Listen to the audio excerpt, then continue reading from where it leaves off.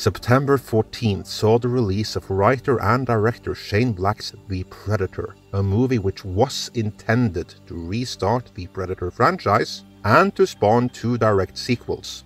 I emphasize was intended, in the past never tense, because that ain't happening. The movie earned just shy of $25 million in its opening weekend and nosedived in its second weekend. After 2 weeks in release, the worldwide box office stands at about $100 million. That gross will of course grow in the weeks to come, but not by much, all things considered. To be clear, these earnings would have been fine if the studio had capped the budget at, say, $40 million tops. But instead, they spent $88 million. That they will admit to, because due to extensive reshoots, the actual cost will have been much higher than that. It is because of that expenditure that these box office numbers are franchise ending. So, how could The Predator, a sequel to one of the greatest action movies of the 80s, and therefore of all time, have come to this? In this postmortem, I will uncover just that by first exploring why the original is such a beloved classic, and then use that as the baseline for comparison with a new movie. That way, I'll explore the filmmakers, the script, the tone and the cast, and finally, my thoughts on and recommendations for the future of the franchise. Despite the somewhat mixed reception at the time, as we covered in our earlier mini-documentary on all things Predator, the original Predator has stood the test of time, and today stands as one of the greatest action movies ever made. It is arguably one of the better Schwarzenegger movies, and I believe it has stood the test of time because it was executed with perfection in all areas. The script was tight, focused, and didn't have any excess weight. The tone was spot on. We call it an action movie because it had Schwarzenegger, and by all means, there is action in it. But tonally, the movie is very much so a thriller. It was all about tension, atmosphere, and suspense. It was about hiding, trying to evade a vastly superior enemy. It was about uncovering the mystery of who or what that enemy was. The cast was a good mix of established talent and relative newcomers. Not everyone in the cast were necessarily great actors in their own right, but they were given roles which fit their various skill sets and personalities perfectly, and the results of that came across on screen. They were a brotherhood, and they didn't need to tell the audience that they were. It was felt through the words not spoken. And the Predator himself? A mere plot device. A good one, in no small part because of Stan Winston's design, but a mere plot device nonetheless. I believe the original movie stands out the way it does not because of the Predator per se, but because of its atmosphere, tone and cast. All the ingredients came together in a perfect blend, which turned out a flawless, memorable movie. The later Predator movies all had more Predator action than the original one ever did, but those other ingredients, the tone, the cast, the suspense, have never successfully been repeated, although the makers of Predator 2 and Predators, to their credit at the very least, tried, just not hard enough, as they went in other directions. So, when Shane Black, who both co-wrote and co-starred in the original Predator, was appointed director of the new one, many hoped that he would see what other filmmakers had missed and make Predator great again. It was even his expressed desire to make the movie an event-like blockbuster that would elevate the series once again. Clearly, that didn't happen. Let's look at why. Since co-writing and co-starring in the original Predator, Shane Black has written such movies as, among others, Lethal Weapon, The Last Action Hero, and The Monster Squad, alongside its director Fred Dekker. And he has both written and directed Kiss Kiss Bang Bang, Iron Man 3, and The Nice Guys, which I personally find to be criminally underrated. Oh, and about Iron Man 3. I know a lot of you have issues with that movie, but don't hold that too much against him. Like on all other Marvel movies, Kevin Feige is the Uber director, and he allowed all of that to happen. The guy gets credit for making Marvel movies what they are, and rightfully so. But let's not give him a free pass for the things that he could have stopped, but didn't. That aside, what should be clear from Shane Black's past catalog is that his thing is action comedy. Writing-wise, he specializes in witty and wisecracking bro moments between male characters, so I'm inclined to believe that his writing contributions to the original Predator were restricted to his own character's jokes and the awkward silences that follow them, plus maybe one or two more character moments like that. That worked fine in the original Predator, because director John McTiernan was on hand to ensure that any humor and wisecracking present fit in with and added to the suspenseful tone the movie was going for. On this movie, John McTiernan wasn't there to ensure tonal consistency. Instead, Shane Black turned to Fred Dekker to help him write the Predator. Fred Dekker, of course, is the director of Monster Squad, a movie which Shane Black helped co-write. Fred Dekker hasn't directed another movie since the absolute travesty that was RoboCop 3, a movie which he co-wrote with comic book legend Frank Miller. Or more accurately, his writing further butchered the already bad outline by Frank Miller into something even worse. Since then, he has done some uncredited script doctoring on movies like Demolition Man and Lethal Weapon 4, and written some episodes of Star Trek Enterprise. So, what kind of script did Messrs. Black and Dekker come up with? The script actually leaked online as early as 2016, and the verdict was that it was a pretty bad one, and more or less what you see on screen in the finished movie. Where the original Predator had a tight and to-the-point linear script with no excess flubber of any kind, Black and Dekker's script was so sprawling and disjointed that whole plotlines and additional characters were filmed but had to be removed in editing, because whatever they may have added was offset by a cluttered narrative and out-of-control running time. Note that I am not talking about the scene featuring director Shane Black's buddy, Steven Wilder Striegel. That scene had him hitting on Olivia Munn's character, who was introduced in that scene, and so was her affection for dogs. This scene was intended to be in the released movie, but was cut by Fox decree after Olivia Munn discovered that Striegel is a registered sex offender, which he became after having sent sexually explicit and suggestive emails to a minor. The scenes that were cut to bring the movie's running time under control featured Edward James Olmos' character, who initially had a relatively significant role. Whenever a whole character or subplot is cut, it means the movie went into production with a script that needed more work, much more. This is not unique, however. Plenty movies enter production with a script nowhere near done, meaning it needs to be rewritten on the fly, or the filmmakers need to improvise a lot more than usual during the shoot, or that the final movie will be whatever they can cobble together in editing. And to be clear, some great movies have been made that way. My go-to example is First Blood, the original Rambo movie, which was intended to be and filmed as a long, drawn-out, slow-paced drama with a little bit of action here and there for good measure. In the editing bay, they found out that didn't work and cut out nearly 2 hours worth of footage. In so doing, the movie was tonally transformed from a slow and boring mess that Stallone feared would destroy his career into a haunting action drama classic, which demonstrated there was much more to Stallone than just Rocky.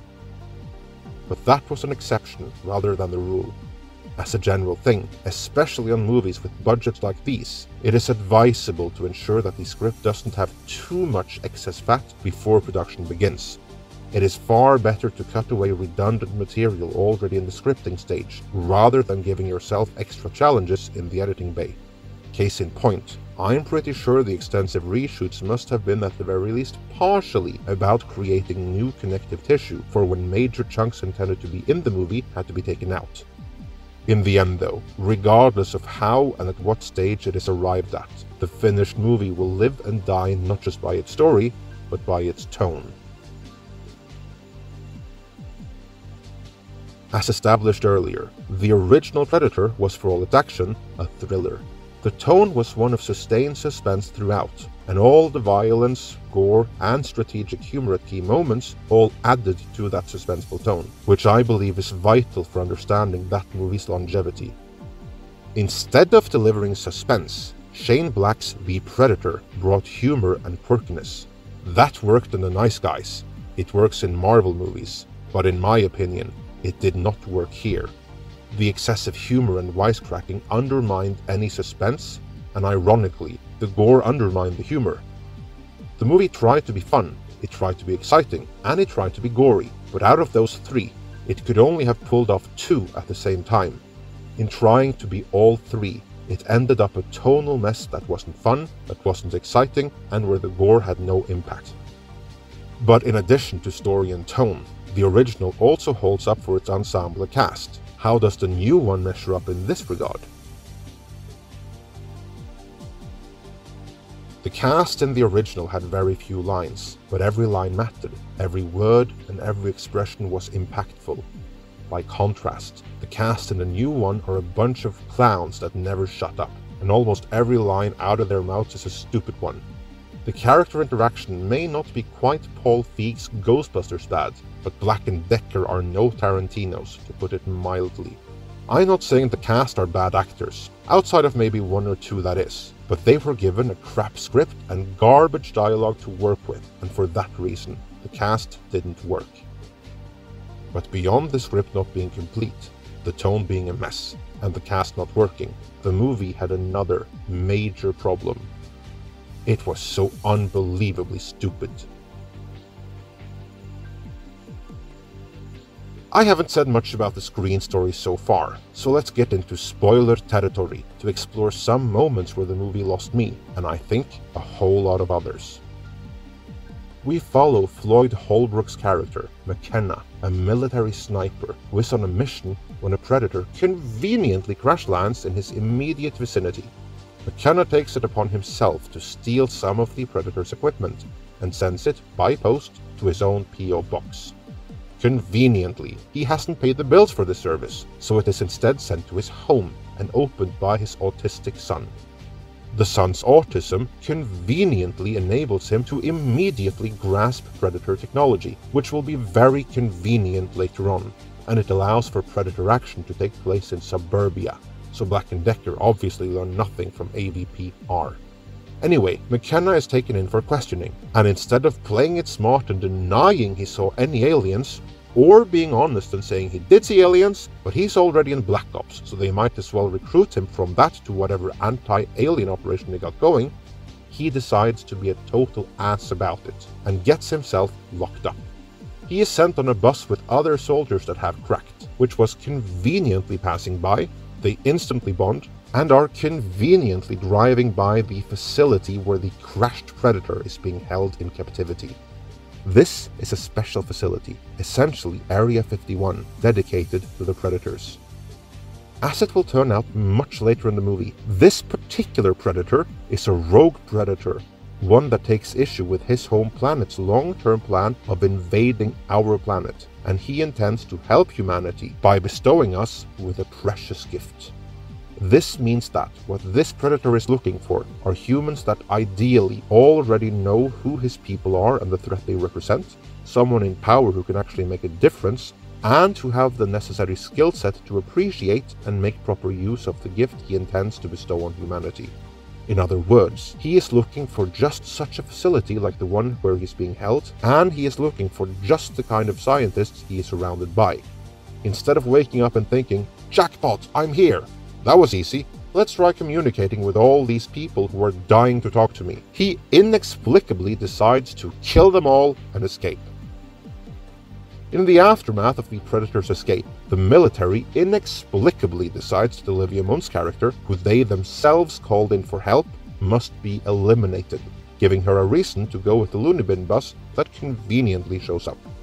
Later, a giant-sized super Predator arrives on the scene, and he brought his Predator hunting dogs with him. After being shot in the head, one of these dogs becomes lobotomized in such a way that it acts like a dog as we know it. Aww.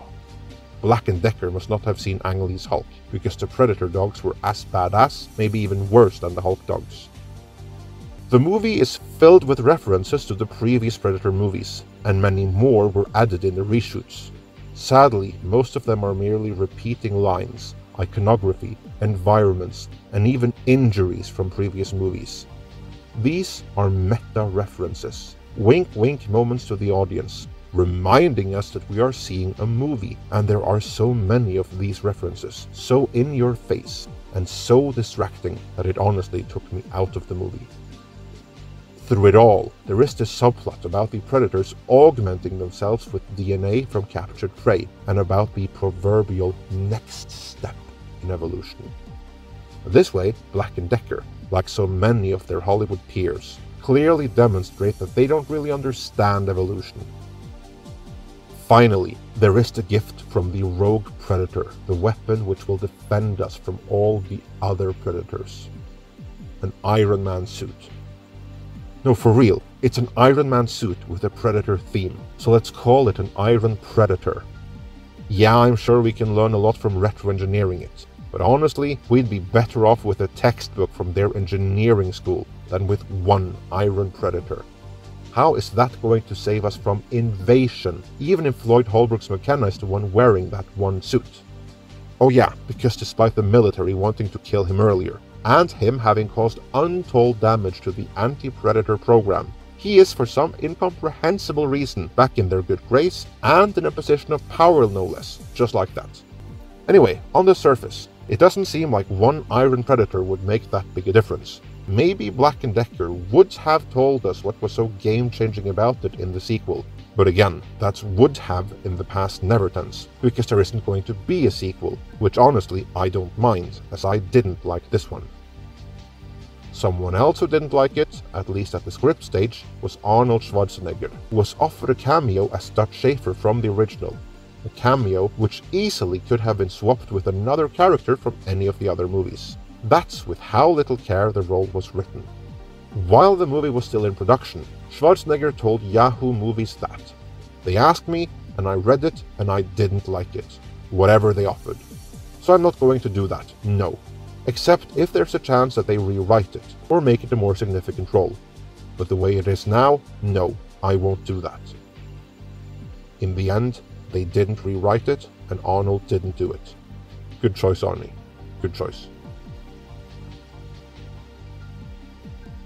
To replicate the success of the original Predator, which honestly is the only Predator that was legitimately successful, it is my opinion that you need to repeat the core elements which made it successful in the first place. These were a tight, no-nonsense script, a consistent and suspenseful tone, and a cast which fit the tone and the story they were going for. I believe the Predator can be successful again, but only in the hands of a director who will take the same basic approach to these core elements as John McTiernan did with the original.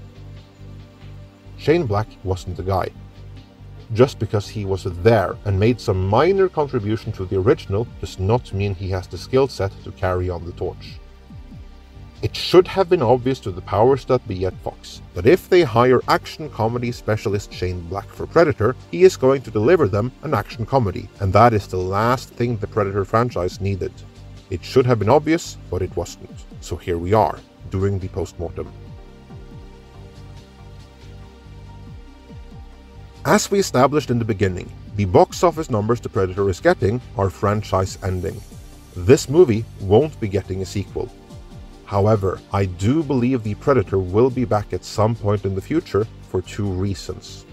One is that thanks to the longevity of the original, and the comics and the games and the Alien connection, there is an audience for the Predator. It might not be a huge audience by blockbuster standards, but if one keeps costs under control, there is great earning potential there. The other is that Predator, alongside Alien, is owned wholesale by Fox, and the Fox movie division will by all accounts soon be owned by Disney.